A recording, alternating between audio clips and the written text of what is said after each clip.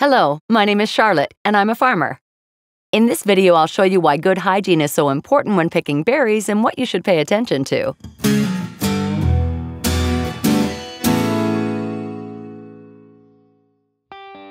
When you harvest berries, you're producing a high-quality food. Therefore, hygiene is always a top priority. But the topic is more complex than you think. It starts with your health. You should only work with food if you feel completely well and have no illness symptoms or diseases which need to be reported, such as hepatitis or TB. You can find an overview and more information on the Robert Koch Institute website. If you feel unwell, please let your line manager know. As for your clothing, make sure that your arms and legs are completely covered in order to avoid contamination of the asparagus with bodily fluids. It also protects you from the sun. Jewelry is not allowed, as this can pose a risk to you and others. Remove watches, necklaces, and earrings, and do not wear them to work at all. Before you start work, it's important to wash your hands and forearms for at least 20 seconds with soap.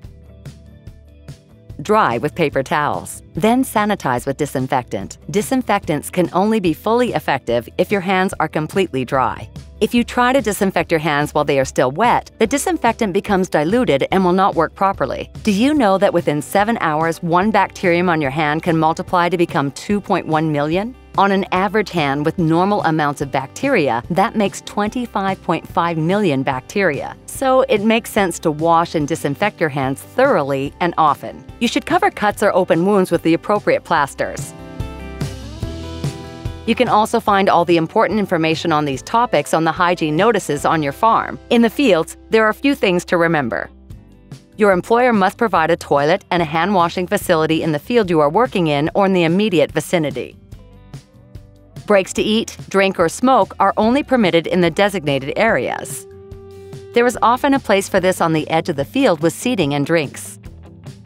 This is important to prevent contamination of the berries. Due to the current coronavirus pandemic, you should also consider the following. The virus is spread to the mucous membranes of the mouth, nose, or eyes by airborne droplets or contaminated hands. So it's important to wash your hands thoroughly before and after each break, dry them, and of course, try not to touch your face. In addition, you should always keep a distance of 2 meters from other people and avoid forming groups, especially during the break. If you carry out tasks where you cannot keep the minimum distance, you should wear a face mask. It is best to always wear it around your neck so that you can put it on quickly if necessary. Always sneeze and cough into a tissue or the crook of your arm, and disinfect your hands afterwards. Avoid contamination of the berries or other people at all costs.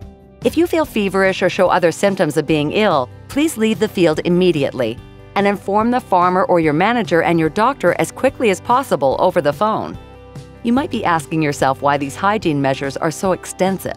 After harvesting, the berries are sold or brought to stores without being washed. Many customers just can't resist eating them straight away unwashed. Would you like to buy berries that you couldn't be sure were safe to eat? Probably not. So let's sum up what you should consider when it comes to hygiene. Only work if you are completely healthy. Wear appropriate clothing and remove jewelry. Wash your hands regularly and cover wounds with plasters. Don't take your break on the field, but in the designated places. Your employer has prepared a form on this subject, which you must sign to confirm you have received this hygiene training. Now that you know what hygiene precautions you should take for your work in the field, the next video is about workwear and worker safety.